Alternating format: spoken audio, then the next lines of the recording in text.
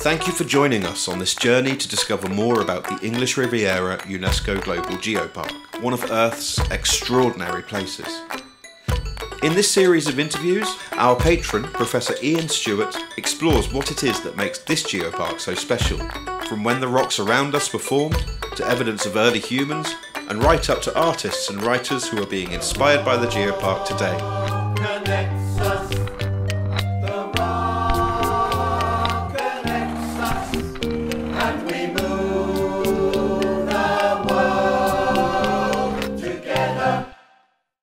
Welcome to the Geopark In Focus, which is an informal, conversational showcase, a celebration of geology and culture here in the Southwest. It focuses on the English Riviera UNESCO Global Geopark. And geoparks are these places of important, global indeed, geological significance, but ones that infiltrate and infuse into the popular culture, into the industrial culture, the natural heritage of a particular region, and that region is the Torbay area.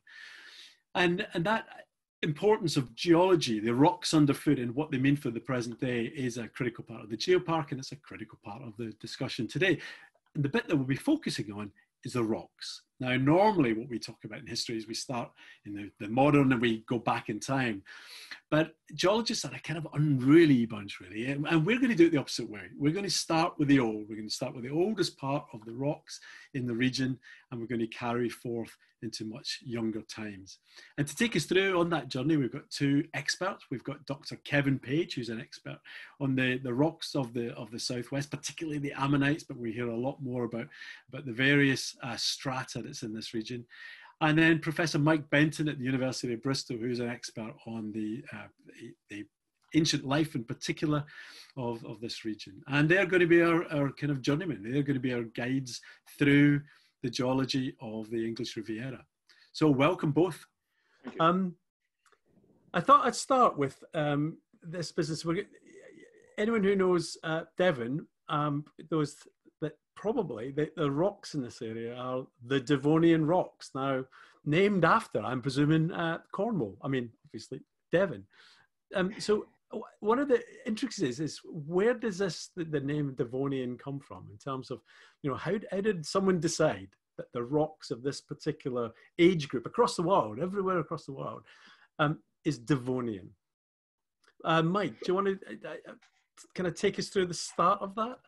Yeah, there was a big debate about this back in the 1830s, and this is ages ago, but this was when geology was becoming a professional subject, and people were wondering about the history of the rocks, and were they arranged in a kind of chaotic way, just a heap of this here and a heap of that there, or could they be put into sequence? And indeed, people had seen all these rocks in Devon, but in other parts of the UK, they were collecting fossil fish and stuff like that in the north of Scotland and down the Welsh borders. And the fight and the debate was, could they correlate these red sandstones from further north, which were full of fossil fish, and of course that attracted a huge amount of attention. Could they match those in age with the limestones and other kinds of marine rocks in Devon, including around the geopark? And people got very heated about that. When you read these papers, they kind of say stuff we wouldn't dream of saying today, really on parliamentary language. And it involved all the big names of the day, Murchison and Sedgwick and Dillabesh and all these big geology professors and leaders in the field.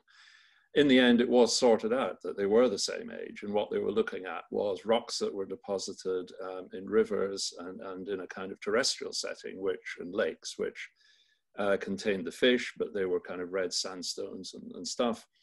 And they're the same age, although the marine rocks around Torquay don't contain these fishes. They're completely different, deposited in a shallow sea full of corals and other coral reef living creatures. So, when you looked at them straight off, you would have no idea that they would match in age. But it was finally resolved and understood. Yeah, because for me, if in most of the country, Devonian ironically means red rocks to me. I've said Scotland and things like that. And so the Devonian rocks of the southernmost kind of tip are very different from the Devonian rocks elsewhere in the UK. That's right, and they had different names, so they were calling the marine stuff in about 1830 was referred to as Devonian or Devon or whatever, yeah, limestones, and the fish-bearing rocks were called Old Red Sandstone because, yeah, guess what? It's old and it's red and it's sandstone. And see, geology is so difficult, isn't it? It's so yeah, that's right, complex. Old red sandstone. Yeah, and we're kind of using common words because, of course, geology grew out of a very practical area of which is connected to farming on the one hand, quarrying on the other hand, and why would you invent, you know, stupid scientific names? And so, although they're not seen in this part of Devon, the fishes they really drew a lot of attention because that tied the history of the rocks to the question of age. I mean, there was no way at that time, of course, of putting an age in millions of years, but people looked at these weird fish and they looked nothing like fish today. They looked like, well, they were heavily armored. They looked more like a shoebox or something like that. You know, they were kind of covered in bony plates, the whole thing, and there was very little moving, just a kind of wiggly tail or something. And so these were not in any way sleek swimming things like modern fish at all. And they would just be grubbing around on the seabed, kind of lumpy, heavy, armored things feeding in the mud. And so that got people excited, though, because they looked at them and thought, my goodness, these are extremely ancient. We don't know how ancient, but they're clearly something from a huge amount of time ago. And when people discussed age, they were kind of thinking thousands of years, like in the Bible, yeah, or unknown amounts of time. And nobody could even put a finger on that. Yeah. And so, ironically, of course, having settled out the idea of the Devonian, that notion that actually the Devonian in the Torbay area in English Riviera Geopark are very distinct then from these other kind of species. I mean, Kevin, tell us about the marine kind of fossils that we find down in the Torbay area. Well, it's one thing which these sort of proposers of the Devonian as a time period actually realised there was something intermediate between the fossils in Devon and also Cornwall and those they saw in the Carboniferous limestones in the Midlands and South Wales and the old Silurian rocks below. So they realised they're intermediate. So they're sort of very much a transition phase in Earth history. So you have a lot of primitive corals and shells, brachiopod shells, which are much more primitive than modern clams. You have trilobites or woodlouse-like things crawling around. And you have the wonderful ammonites, which were sort of coiled squid-like animal with a coiled shell, which they could actually use to float up and down in the water. And so the whole world was quite different from it is now. And as you say, they had these strange fish. Strange enough, not many of them were actually in the sea. Most of them were in rivers and lakes, but occasionally these things would swim by. And some of them were quite large, so like sort of 10 meters long and things like that. All right, a 10-meter long fish. The biggest ones. I mean, Mike can correct me if I'm wrong, but they were pretty big. I mean, one of the terror animals of the TV series is Dunkleosteus, which is one of these giant fish things. And if you Google that, you'll find this incredible great monster thing. And we do actually have pieces of its relatives in Devon and Cornwall. So we have elements of the fish, but we also have this incredible environment which you can actually best experience in the region in the UNESCO Global Geopark. About 380 million years ago, we were in a tropical zone, something just south of the equator, warm, shallow tropical seas, and there were reefs. So the proper Riviera, is that what you're getting at? The proper Riviera. Yes, nice and warm. No, actually, even warmer than the actual Riviera, because we're talking tropical, because the Riviera is just Mediterranean, it's no more. Okay. But we're talking sort of Indonesian style reefs with a whole different set of animals living in them. So just paint us a picture. If we had gone snorkeling 380 million years ago on the limestones of Torbay, what would we have seen? What would life on that sea been like? Well, it would be a bit like sort of snorkeling on the fringes of the Great Barrier Reef in Australia, with sort of great domes of corals and a type of sponge called a stromatoporoid. These things growing in masses. They're probably quite brightly coloured like corals today. and with very stick-shaped organisms sticking up, and crinoids, for instance, which are like a starfish on a flexible stick waving around in the currents, and occasionally a little trilobite would scuttle by, a woodlouse-like thing, sort of foraging for food. And maybe the odd nautiloid or ammonoid, basically a squid with a shell, might swim by. So something sort of somehow familiar, but looking in detail, everything is different. It's not quite the same. It's like in a parallel universe. Similar sorts of things doing similar sorts of ways of life as modern reefs, but all different. So in terms of specifically around the Riviera coast, where would you see these kind of areas? I mean, the one I know best and have been known for some time is Hope's Nose, which is I think a kind of classic site. So I mean, maybe tell us a little bit about Hope's Nose, but there are other places to see these. There are, and there's a lot easier places to get to than actually Hope's Nose, which is quite a walk down.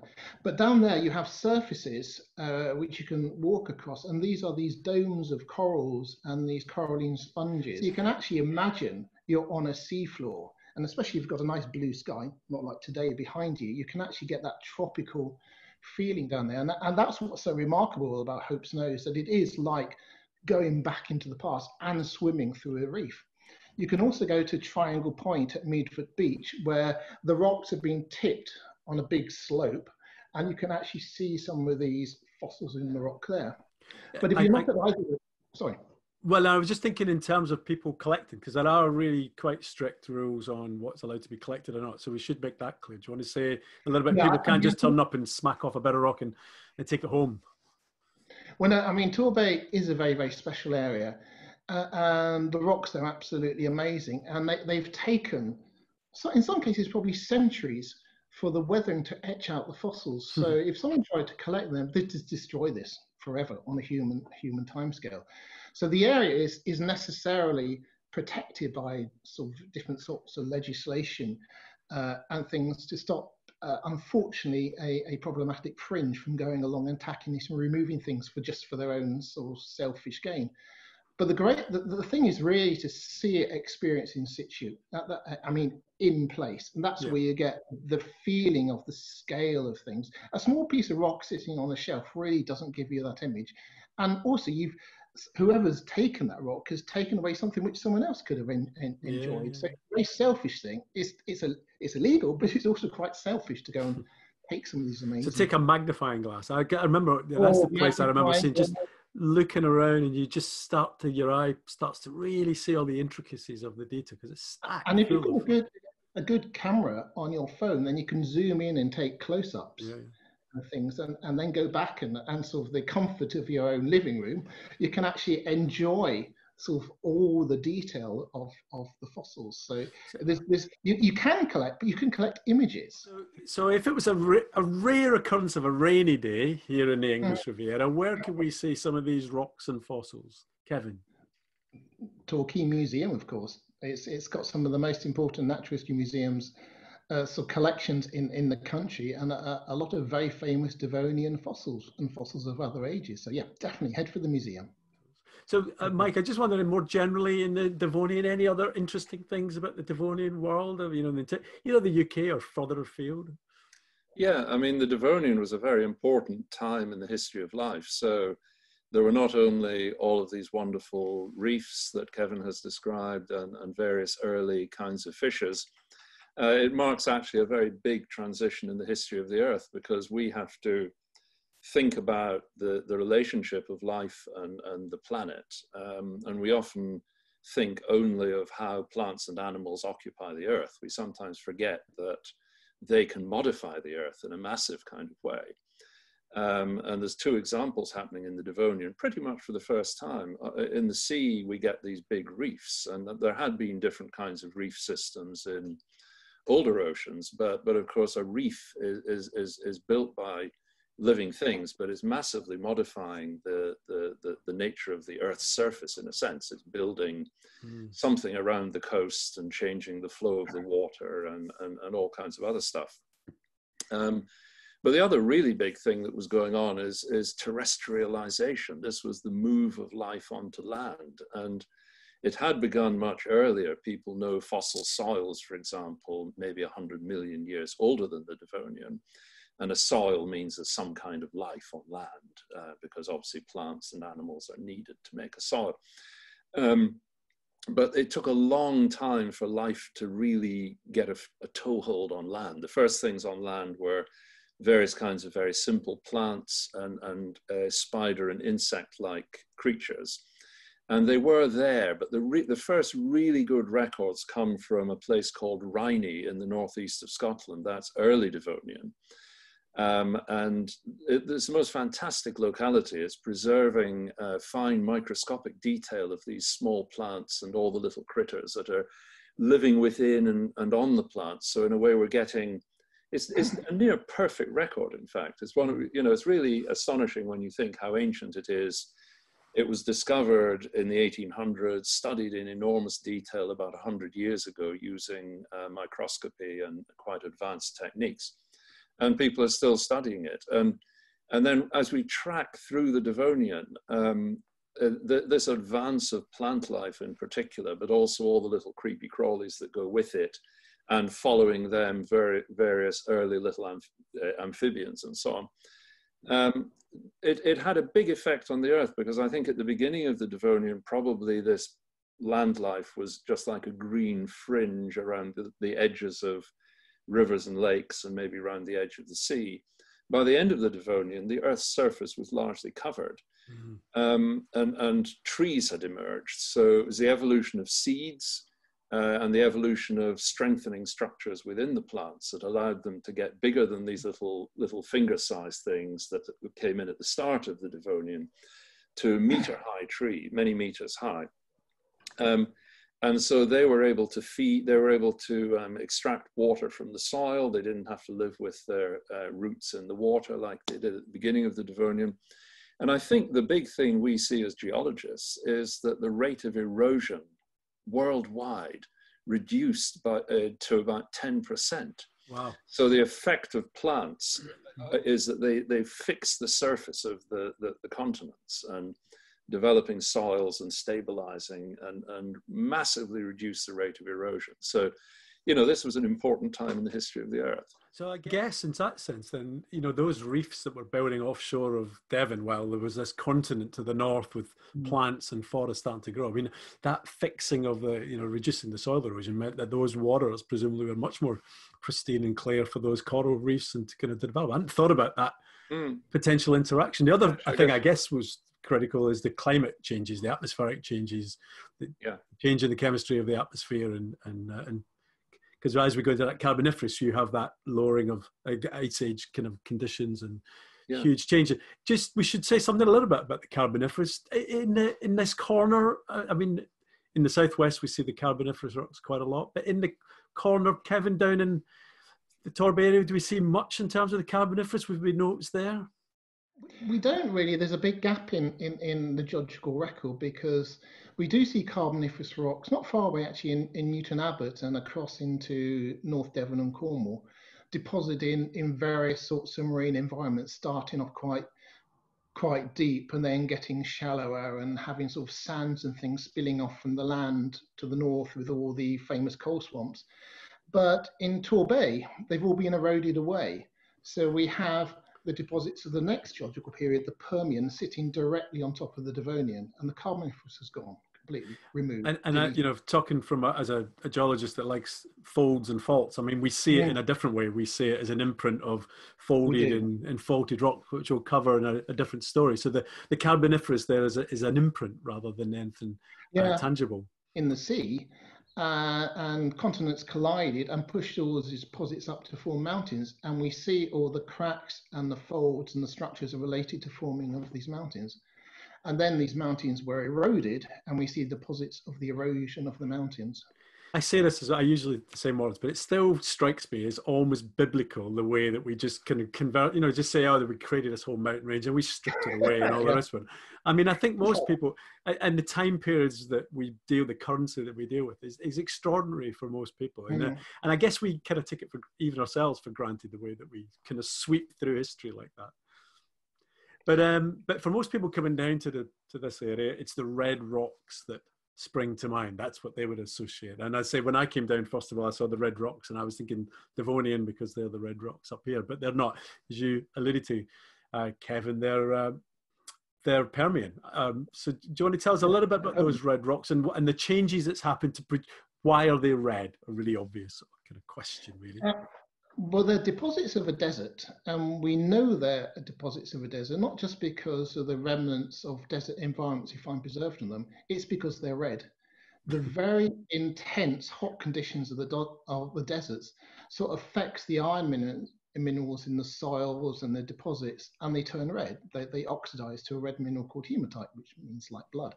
So that's the reason. So when you see a red rock in geology, it's usually telling you something very clear about the environment. We call them red beds, and it means deserts. Again, so we have geology, that very clear, very simple. Yeah, none of this technical, simple, scientific really. stuff. So we have, and we actually call the red rocks in Devon, which are also found across the country to Durham and patches in Scotland, we call them the new red sandstone because they're newer than the old red sandstone. So complicated, isn't it? Wonderfully simple. So there's other evidence, though, that it's a desert, isn't it? It's not just the fact that it's kind of hematite-coated grains, isn't it? We can see some structures, you can see some imprints, again, of desert conditions. We can. A lot of the deposits around Torbay are effectively like boulder beds, full of pebbles of the older Devonian limestones, which have been washed down. And the structure in those deposits indicates these were deposited by seasonal flash floods in desert wadis, because they weren't rivers continuously operating. Sometimes if there was a bit of standing water, we see mud cracks as things dried up in the sun. And we even see sand dunes as well, evidence of actual sand dunes. So we have a lot of evidence in the structures in the rocks of desert environments like wadis and sand dunes and drying up pores. So what I find fascinating about geology is that the idea you've got juxtaposition of these grey limestones that were shallow water tropical limestones and desert that now sit right adjacent to each other, but it had huge amounts of time. So Mike, tell us, how did we get to this desert from this kind of marine conditions? What was happening to us in relation to the planet? Yeah, it's mainly the transition seems more marked because obviously we're missing a big chunk of time, the Carboniferous. But and the other thing to note, of course, all that we've been talking about, particularly the Permian being desert and so on, is that we're close to the equator at that time, and this is one of the interesting messages that we learn, not only the great spans of time and the big processes of mountain building and stuff, but all the evidence from the coral reefs on the one hand in the Devonian, and of course the nature of the desert and the direction of wind direction. If you've got dunes, you can work out the direction of the wind at the time and all that stuff. Shows that the UK was near the equator, in fact, south of the equator. And that's one of the big discoveries of geology in the last 50 years, I guess, is to be able to reconstruct in a great deal of detail the movement of continents and so on. I guess the major change that was happening was that sea levels had fallen during this transitional time, and what had been shallow sea had become land by the time of the early Permian, this is all happening in kind of tropical latitudes. And so what you're also, I mean, I should have mentioned earlier on that Devonian, because in Devonian it's pretty far south in the equator. Do we know what latitude? I mean, it's the tropical latitudes of the southern hemisphere, not of the northern hemisphere, which is pretty extraordinary. Just thinking about in terms of that general picture, because at that time we've got quite a lot of continental blocks starting to migrate together, which is going to produce this great continent of Pangaea, which is kind of the centerpiece of most geologists around the world, kind of interpretation of the kind of landscape. Can we say, someone would like to say something about that evolution of Pangaea in general? Kevin, you happy? Yeah, I mean, Pangaea is this famous supercontinent. It's basically a pole-to-pole continent. And it's a sort of logjam with all the continents moving around the surface of the Earth by continental drift. At this point in time, they all like clogged together to form a supercontinent. later they broke up again to form the world we know today. And Devon was essentially in the middle of this huge continent, and probably one of the hottest deserts. I mean, I've seen estimates of 50 degrees centigrade and things like that, because of the extreme continental climate formed by this huge gate structure. So there were deserts all over the place. The world was not a good place. There was sort of mass extinction of life. But the remarkable thing, we do actually get fossils in these desert deposits in Torbay. There's something I have one here. He's got to show us something. Here's one I prepared earlier. What is that? This small one. This is a burrow of a large millipede. This is probably a juvenile one. These burrow structures got up to about sort of 15 centimeters or more across, and they represent giant, maybe up to a meter long centipede-like animals crawling around in the desert. So, I mean, it's quite remarkable they managed to survive. We get the impression, actually, we seem to have one now recently discovered a spawning ground where lots of little ones were living in an area where there might have been seasonal pools. But in the desert fans, the bodies going out into something which was like Death Valley, basically. Okay, so and the bigger ones. So they were probably sort of burrowing down and sort of resting in the heat of the day and coming out at night to scavenge for presumably bits of plant. But it's quite remarkable, these sorts of things. They're called Tinidium. Tinidium. Wow. Tinidium, okay. Yes. And so where might we see that in the English Riviera Geopark? Again, with the caveat that people can't go there and knock a little bit off. But where would you might get a glimpse? The most famous location is just south of Goodrington, between Goodrington and Salton Cove, within the local nature reserve there. And there's slabs of rock where you can see lots of these things. So there must have been whole colonies of them. There's also some more up on the north side of Torbay in the sort of Babacoom area as well, where you get some of the baby ones. Okay. So there's various ones of different sizes in different places. So time-wise, what are we talking? 270, 260? What around about that? The lower part of the Permian, so 270, 280, like that. So because there are actually there are actually volcanoes around at the time. With radiometric elements, we've actually been able to estimate the age of the volcanism, and it puts it around about that sort of age. So are these local volcanoes, like that would have been in the UK, or this is further afield that would have been just sending their ash here? Do we know? They are local. They are very local. In this area where I'm in at the moment, near Crediton, there's a whole band of volcanoes going east to west. But actually in Torbay, we don't actually have the remains of the volcanoes, but we have blocks of the lava.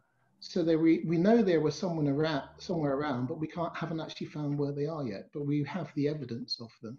So if someone wanted to see a Crediton lava, where would they go to in the Riviera to see that? Where are some of these blocks? Where's the best place to spot them? Probably the best place is sort of Holcombe Cliffs, that sort of area. So that kind of big conglomerate kind of masses, is that the place?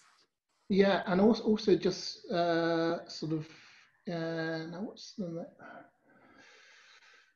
there's a number of sites around that sort of area where you can actually find bits of the lava. So that's sort of about Holcombe to the north, to Paynton, a bit to the north as well. And you can see you can find the bits of lava because they're sort of bits of rock with holes in, and some of the holes actually represent the air bubbles in the lava and little crystals as well, which formed when the lava was erupted. Oh, very cool. So Mike, just take us a bit more general on the Permian, because obviously we should say something about where the Permian comes from, the name Perm in Russia, isn't it? Yeah, it's a similar story to the Devonian. It's named after a location, and in this case, Perm in Russia, which is in the Ural Mountains, but nonetheless named by a British, or should I stress, a Scottish geologist. Of course. So in Britain, for some mysterious reason, we named most of the geological periods, and often people in other countries are a bit miffed by that fact. But the Russians are very proud of the Permian, and there are great monuments in Perm to show it. But it was indeed Roderick Murchison who named it in 1841. And it was because this was the last piece of the jigsaw. He was a great proponent of the formal naming of a stratigraphic column. And people in other countries, particularly the French and the Germans, they said, this is ridiculous. You know, you're setting up these named units like the Devonian, the Carboniferous, the Permian, and you're describing them, but they just apply to Britain. Why would they apply in other parts of the world? And famously, Murchison set off across Europe. He went through Poland, went to Russia, met the Russian emperor, and enjoyed all of that stuff, and then went charging all over Russia in a stagecoach. And he discovered the same fossils that he'd seen in the UK, including he was able to prove absolutely that the Devonian in closely connected locations in Russia contained both the old red type fish and the marine fossils. So he was able to clinch that in 1839. But there was this new red sandstone, which was the big mystery that Kev had mentioned. People had named the Carboniferous because it carries coal, Carbonifere. They'd named the Triassic because it's made of 3 parts in Germany. And in between and kind of overlapping into the Triassic is this mystery new red sandstone that was known in Devon, which Kev has been describing.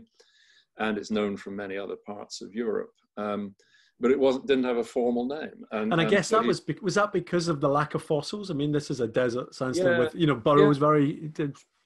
Yeah, that's absolutely right, because I think they understood, as we do now, that you have to have some fossils that you can find in different locations, and they act as a kind of marker.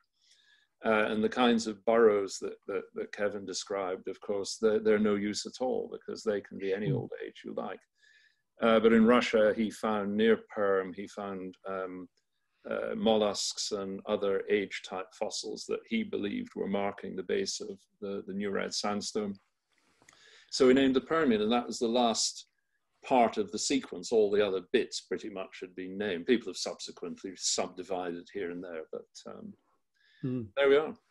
No, I mean, this English Riviera is probably one of the best places to see these coastal exposures of these Permian rocks. I mean, Kevin, what's in terms of your favorite places, favorite little nooks and crannies to see those kind of Permian rocks? Where would you go if you could have the chance? South of around about Salton Cove, between Salton Cove and Goodrington, is a really good place. It's sort of rough and sort of sometimes slippery on the beach, so you need a falling tide. But you can see all these boulder beds full of rocks and washed down in the flash flood. You can see the burrows of these giant millipede things scurrying around, and you can see some of the associated sand deposits again. So that area is pretty good and relatively easily accessible, but as I say, you do need a falling tide. So, but anywhere where you have red rocks around Torbay, I mean, some people even have them in their back gardens. It's always worth having a look, and maybe getting a hand lens out, a magnifying glass, and looking at the little red-coated grains which sort of indicate it was formed in the desert. The walls are built of it as well as the limestones, and so you can see the corals in the walls around Torbay, not just in the rocks themselves. You can just walk down the street and see corals. Yeah, that's a good point, isn't it? I mean, that's something, again, we probably, you know, if you're a geologist, you know these things, but everyone else kind of takes them for granted. It literally is part of the fabric of the urban fabric of the Southwest, both the Devonian limestones and also those Permian red rocks. In terms of kind of what happens next, I mean, the Permian's a really interesting time because it's this big desert across this vast area, etc. And yet, when we get to about 250 million years, something extraordinary happens, isn't it? I mean, Mike, tell us about what happens at 251. Is that right? 251 million years ago on a Tuesday. Yeah. I'll just lead up to it, connecting it back to the localities that Kevin was talking about. Although the Permian was full of deserts, we do in many localities have footprints of tetrapods, and unfortunately this is something people have looked for very actively all over Devon in the hope of finding some 5- or 4-toed footprint, but they're very hard to find. But we do know from other localities in the UK, both footprints and skeletons, and they give the story of what was happening. And so after life, vertebrates had come onto land. We had various amphibians that could live in the water and in the rather damp carboniferous forests forming coal. When the Permian came along, of course, in the deserts, those amphibians couldn't survive, and it was typically animals we call reptiles now. They're adapted to living in dry conditions. They lay eggs on land. They don't need to lay them in the water. So during the Permian, there's a huge array of these creatures. And by the end of the Permian, we certainly know from Russia and South Africa, some of them got quite big and the ecosystems got very complicated. And there were even giant plant eaters that were about the size of hippopotamuses. And there were predators specially evolved to feed on them, saber-toothed reptiles with long teeth. They leap on their back. And probably the hippo-like reptiles wouldn't even notice because they had very tiny brains and they would just carry on. So I remember something like the cruratarsans. That's one I remember as well. I'm not sure they've ever been found necessarily in the English Riviera, but yeah. Quite. And then all of that finished, as you say. There was a huge extinction. This was the biggest mass extinction of that we know of the whole of the last 500 million years. It happened at the end of the Permian, and when I began to be interested in that, the whole story was very unsure. But it's really sharpened up a lot in the last 10 or 15 years with remarkable new work, particularly in China, but also in Russia. And this has been an exciting time for geologists because it's sort of a kind of international thing that wasn't possible before, and it now is. And the dating has improved, and it even shows that there were maybe, within a short span of time, maybe 2 or 3 separate events, all contributing together. And the quality of the radiometric dating now allows us to discriminate these events with maybe only 60,000 years between them. And the story is, this has all come together and is pretty well accepted now, is that this massive extinction event, which we know caused the loss of more than 90% of species, was caused by massive volcanic eruptions in Russia. They're called the Siberian Traps, and they cover a gigantic area. They're basalt, black volcanic rock, a bit like what is being produced by the volcanic fissures in Iceland. So we don't think about pointy volcanoes like Etna and Vesuvius sending explosions of gas and rocks and lava, but more long fissures where the lava pours out, but not explosively. But they produce a huge amount of gas, just as much gas as the Plinian type pointed volcanoes. And it's the gas that's the key thing. I mean, clearly any giant reptile wandering about in the region of the eruptions would get overwhelmed by the lava.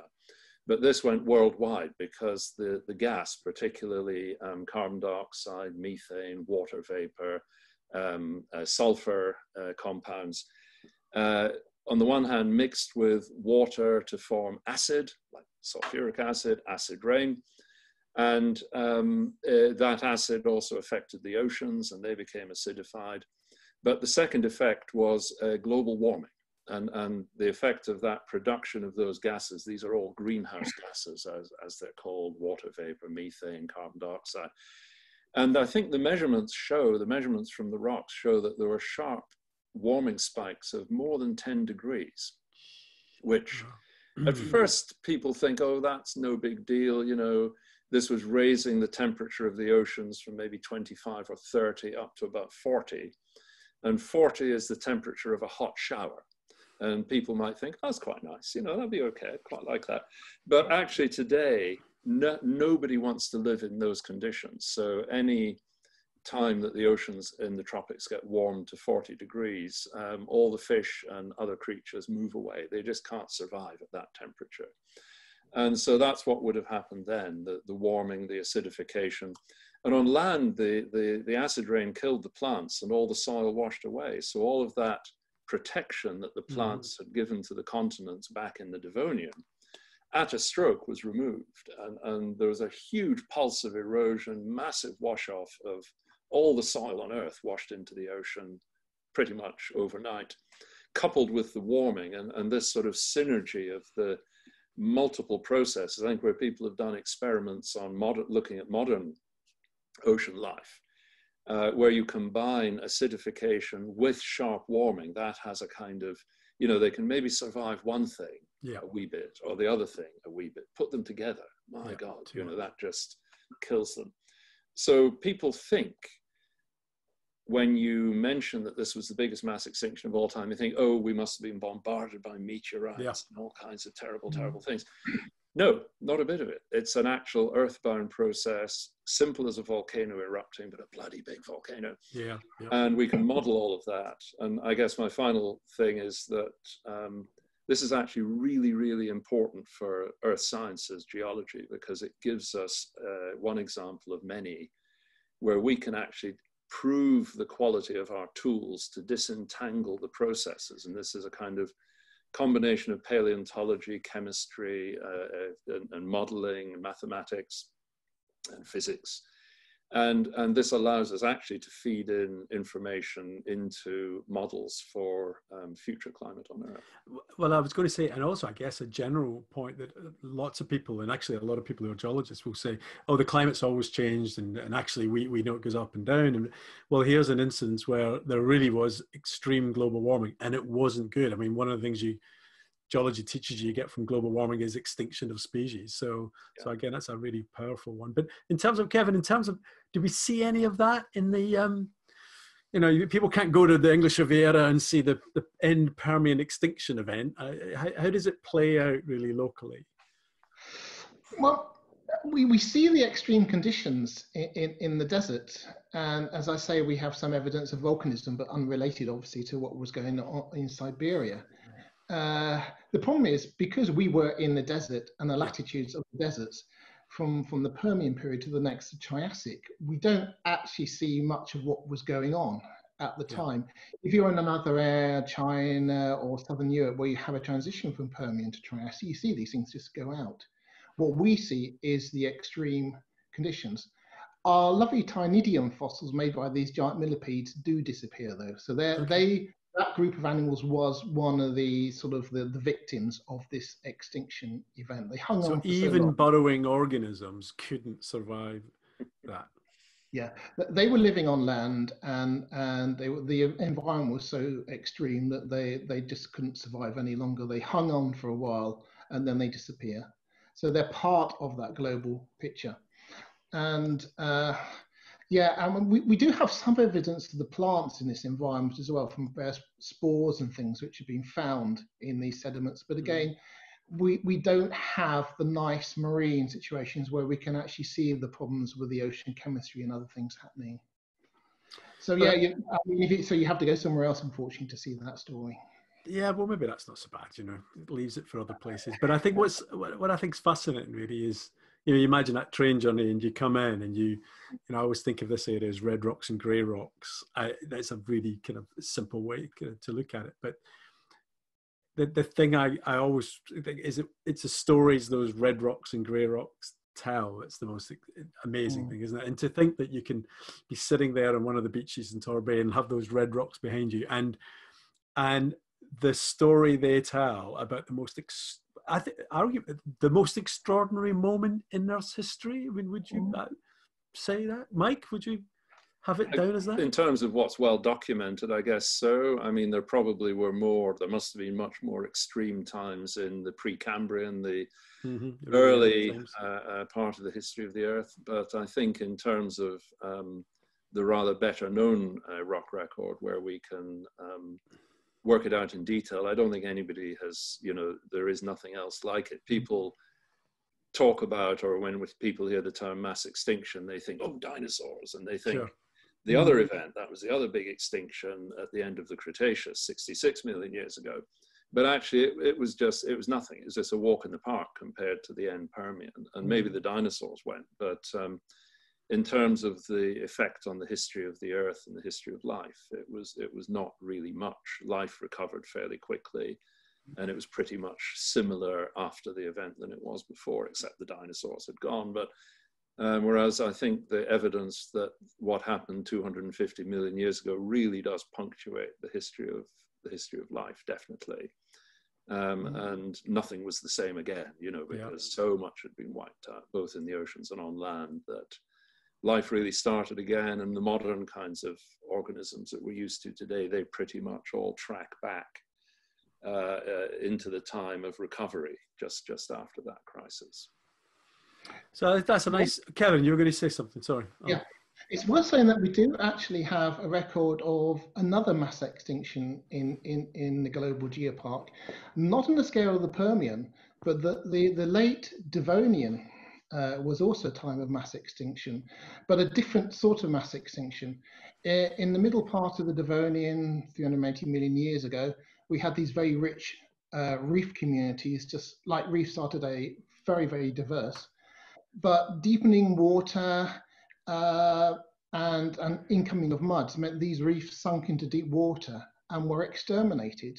So we do actually see, going into the upper Devonian by about 350 million years ago, we do actually see a mass extinction event, and we can actually plot it in Torbay by just the disappearance of the reefs and the associated animals, and just gradually declines in diversity towards Devonian. So we do have a record of that one. It's more subtle, it's not as dramatic, but we do have that extinction preserved in Torbay.